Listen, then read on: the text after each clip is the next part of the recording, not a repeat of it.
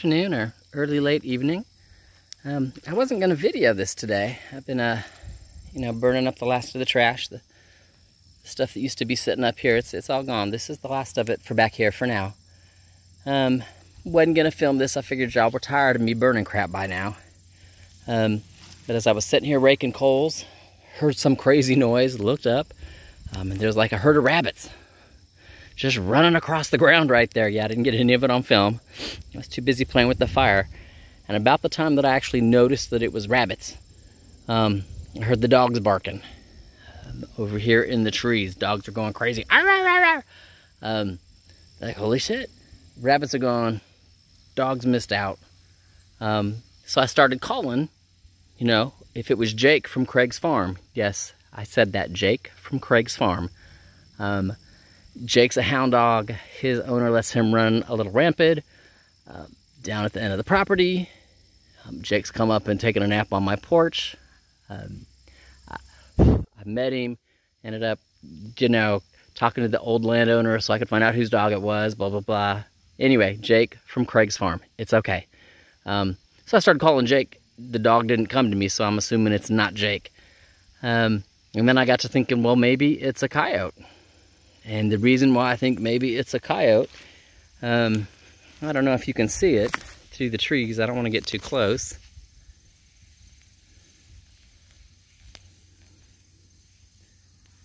There we go, that big black mound right there. Nope, that's the one that's moving. There you go, the one in front of it on the ground that's not moving. That's my neighbor's cows, and that cow has been laying there since 10 o'clock. It's not moved, it's not mooed. I'm quite sure it's dead. I'm quite sure it went into childbirth and just didn't make it. But I'm assuming for the next couple of days until he either moves the carcass or until the coyotes eat it all, I'm going to have coyotes around the property routinely. So, yeah, welcome to my world. You hear the dog? Again, it sounds like a dog to me, so I don't think it's coyotes. And as far as I know, coyotes are usually not active yet. But I don't know.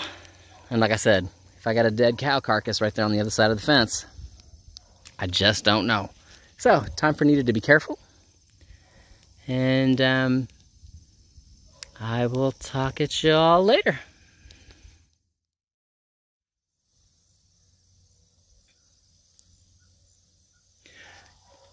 There are some things that make me really, really sad.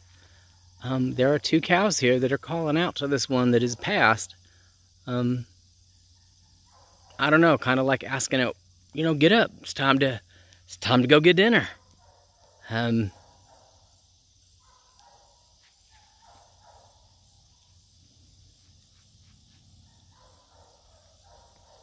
It's like they know she's not supposed to be lying there, that she needs to get up and come on. Everybody's going back to the barn. It's time.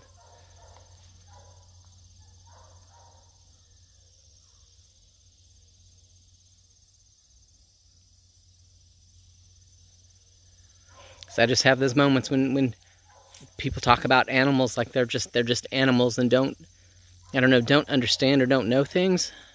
You see things like this and you think otherwise. I guarantee you these cows know that something's wrong and that she's part of the herd. And they might not have the words for it.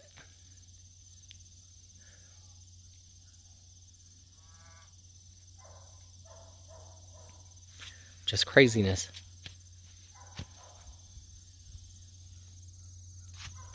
Sorry, had something on my leg.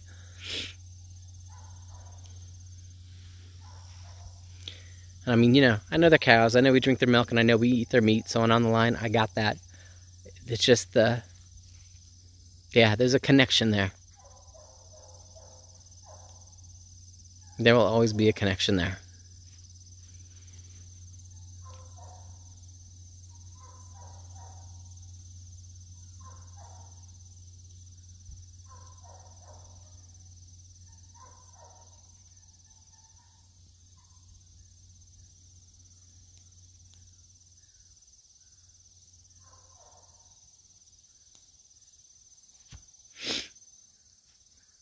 All right.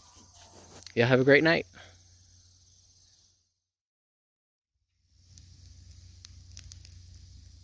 So, I want to end this on a happy note.